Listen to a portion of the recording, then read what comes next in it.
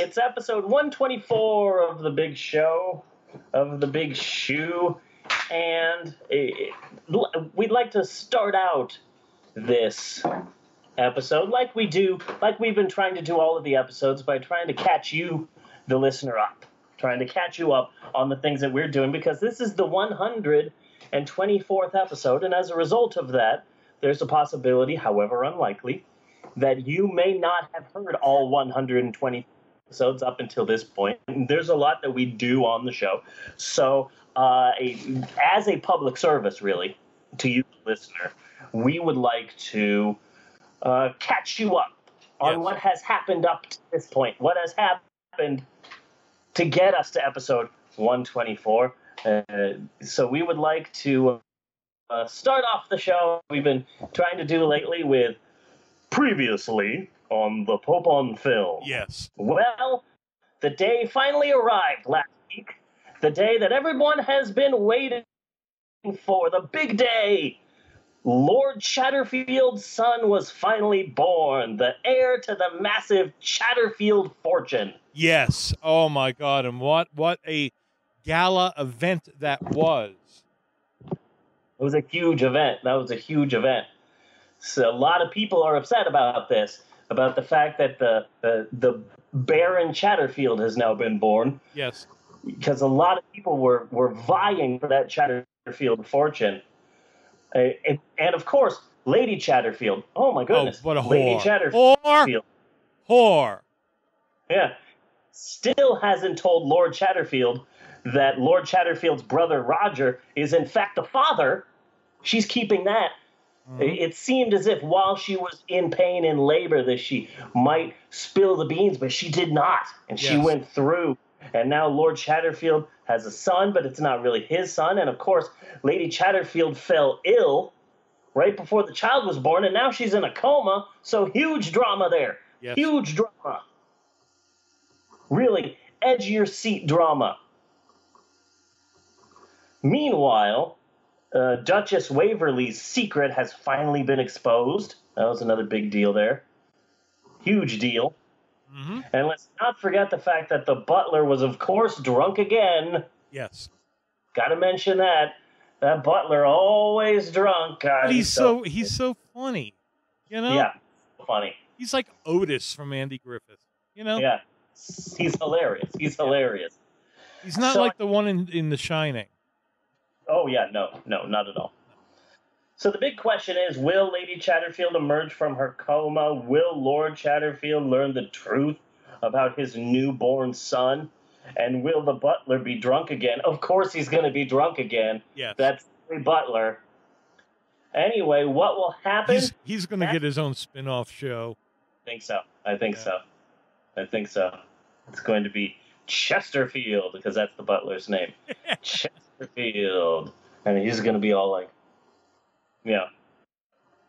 So, will Lady Chatterfield emerge from her coma? And will Lord Chatterfield learn the truth? Find out tonight on the Pope on Film. Well then, Bunny. Yes. Bundertaker. the ultimate warrior. Okay. Bundray the Giant. That one was a bit of a stretch. Yeah. Before we go any further, let's talk about Netflix. I want to talk about Netflix because there is a new show, new-ish. There's a new-ish show that is on Netflix. It's for kids. Yes. It's a kids show that, A, I did not know about. It just entered its second season, and I had no clue of its existence. And B, I don't think that anybody else knows about either, and that's the shocking part because of what the show is about. Okay. I really do think that this is a show that everybody needs to know about. Okay? All right. Okay. So this is another public service to you, the people. So it's a toddler show, like Dora the Explorer or Blue's Clues or anything like that. It's a toddler show. Like Dora or Blue's Clues or Cop Rock, you know, all of those toddler shows. Mm-hmm. Yeah. It's called Beat Bugs. Beak Bugs. Okay. Beat Bugs. And oh my God, my whole family's in love with the show, and Eleanor likes the show, and Bella and Maxwell love the show, and Emerald's watched a few episodes because they're adorable. Here's the thing, okay? Uh-huh. It's about these bugs and these insects and these creatures, and they all live in like a big yard, a front yard or a backyard. They live in a yard in big tall grass, and they have a whole world there. But in basic computer generated graphics, and there's two 11-minute cartoons in each episode, and each cartoon is based around a different Beatles song. A different Beatles song, okay. It's a Beatles cartoon for preschoolers. It's free right now on Netflix. There's no way that people know about this show, because if people know about this show, it would be a lot more popular. Now, I love the Beatles. I think we both really love the Beatles. But for something like this, I gotta say, I think it would be better if they went with Jimi Hendrix. Yeah. Well, here's the shocking part. I was shocked with the songs that they used. Yeah. I mean, they do songs that you would expect them to do. There's a really adorable Lucy in the Sky with Diamonds episode where one of the bugs has a hard time sleeping, so they find this dragonfly with kaleidoscope eyes that helps him fall asleep without nightmares. I Am the Walrus. It's a flashback episode to the first time that the silly slug comes into the garden, Yeah. and no one knows what it is because they've never seen a slug before. What are you? You're so big and slimy. Are you a walrus? And everyone's kind of scared of him and weirded out by him, so he decides to be nice to them, and he comes in singing I Am the Walrus. So that was surprising. Eleanor Rigby is an adorable episode, but there's some deep cuts. There are some deep Beatles cuts that they use. For example, the first episode that I saw. Yeah. Why don't we do it in the road? Nice. That's surprising for a children's show. It's true. They find a toy car and they don't know what a car is. So they're playing with it in the garden, but they keep crashing into things and stuff. So they're trying to figure out, like, where should we ride this vehicle? Should we do it in the garden? No. Should we do it in the grass? No. I've got an idea. Why don't we do it in the road? So, yeah, they use why don't we do it in the road.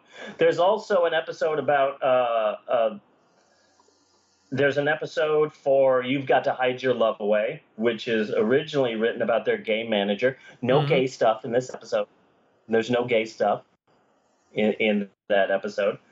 They also do a cartoon about the song Getting Better, but surprisingly, they omitted the line, I used to be cruel to my woman, I beat her, and kept her apart from the things that she loves. I don't know why they cut that part out.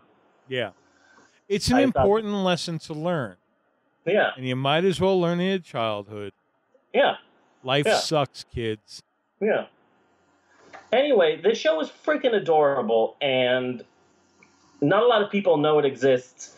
So if you have or know anyone with little ones, you basically owe it to them to inform them of the existence of the Netflix cartoon Beat Bugs. There's 2 seasons currently available. They do a lot of Beatles songs. So far, though, I looked. So far, they haven't done Helter Skelter.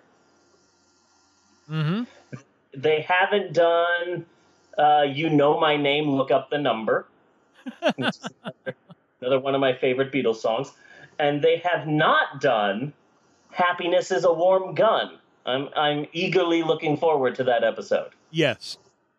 That's going to be a good episode. That should, especially if they all arm the children. Yeah. And children should be armed. Yeah. I was surprised that they did do an episode for the Beatles song Honey Pie. Uh-huh. There's an episode for that, which is weird. Only like 2 lines over and over again, but they do an episode for Honey Pie. So, they also have not done an episode for Piggies. I'm waiting for Piggies. For Piggies.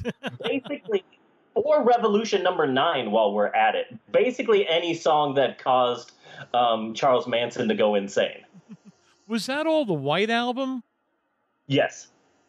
Yes. And Bungalow 'Cause, like- Bill. 'cause, like- I'm also waiting for Bungalow Bill.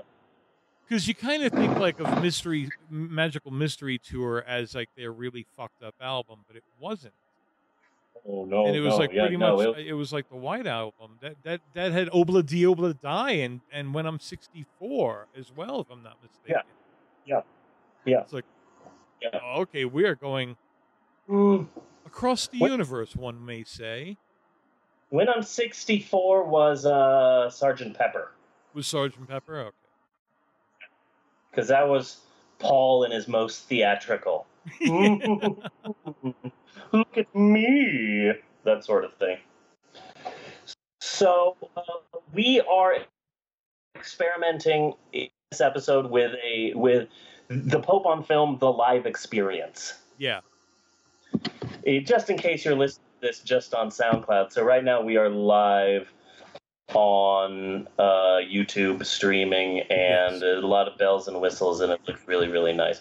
So And it's if you are watching that, and it's taking like every bit of horsepower I've got to do it, so I'm not even able to watch it right now and like monitor it much. I can just work the console. Jeannie says that your voice is Yeah. not coming through, so only the people on SoundCloud are hearing this.